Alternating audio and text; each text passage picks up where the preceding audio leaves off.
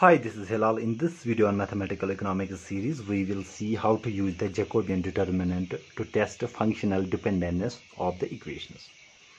So the concept of Jacobian I have given in the earlier video. Now we will use that concept to test the functional dependence of the given equations.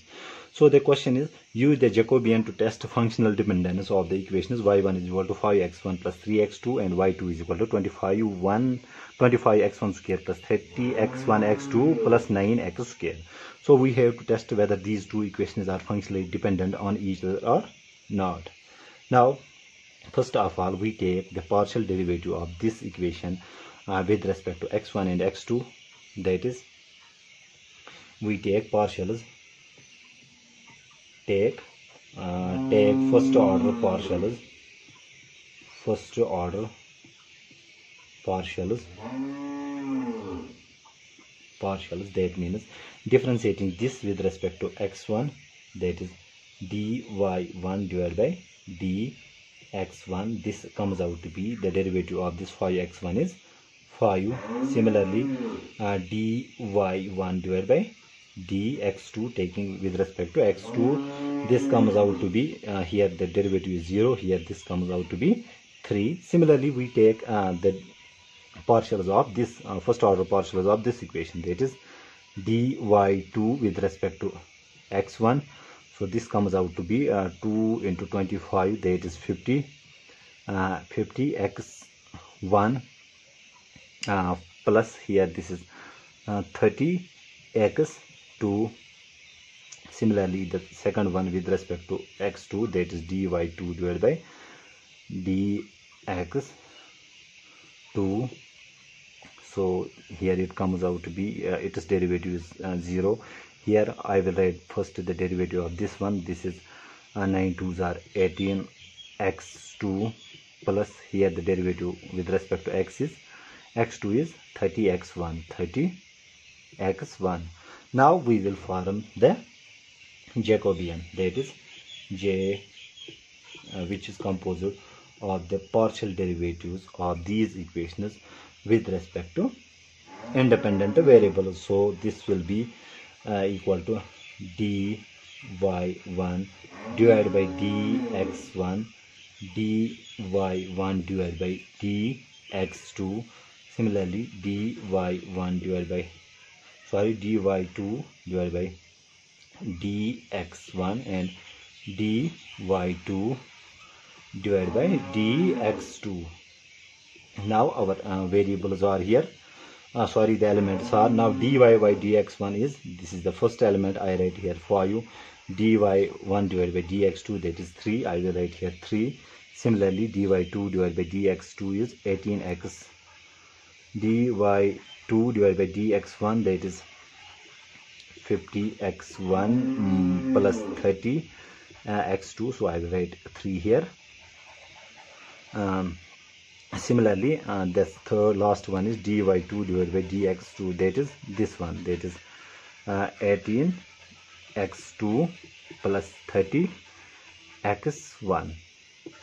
Now we will take the determinant of this, that is we multiply these two elements and from it we subtract the product of these two elements.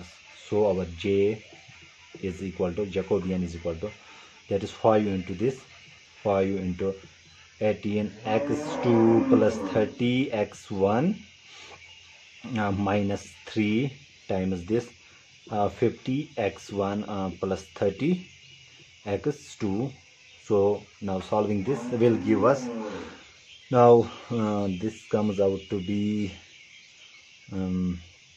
now this is here 5 into 18, that is 5 into 18, here it is 5 8s are 40, 5 1s are 5, 5 8s are 40, 5 1s are 5, 6 7 8 9. So this is 90x2 plus this will become 150 x1.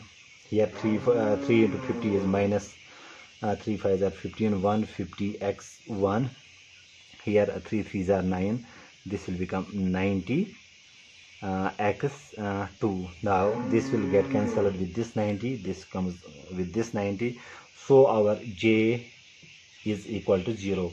And we have seen when the Jacobian determinant is 0, we say there the equations are functionally dependent. That is these two equations are functionally dependent, or we can say that there is a functional dependence between the equations. So we say there is a functional dependence.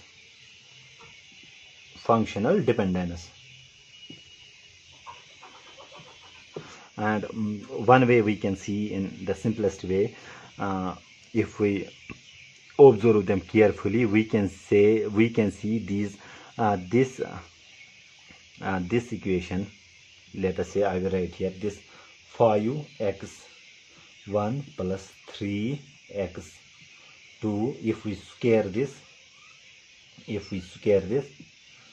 this comes out to be this, that is a plus b to the power 2. So this becomes a square, that is 5x square, that is 5x1 square plus 9x2 square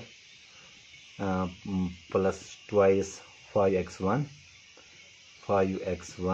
into 3x2, that is we get here, that's 25x1 square,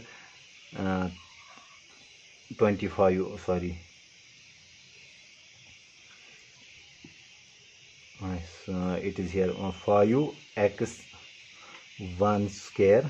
Here we can see that, and here it is, so actually it is 3 here, because so this will become plus 9x2 square plus 2 5s are 10 3s are 30 x1 x2. So this is actually, if we square this function, we get this equation. So these two equations are functionally dependent. So I will write here clearly. So we can write these two equations as 5x1 plus 3x2. So the square of this equation, that is square of the y1 equation, gives us this, that is 25x1 square plus 30x1 x2 plus 9x2 square. That means square of the first function is equal to the second function. So there is the functional dependence between the system of equations. So in next video we will see another examples of the functional dependence between, whether there exists a functional dependence or not, we will see in the next videos. Thank you.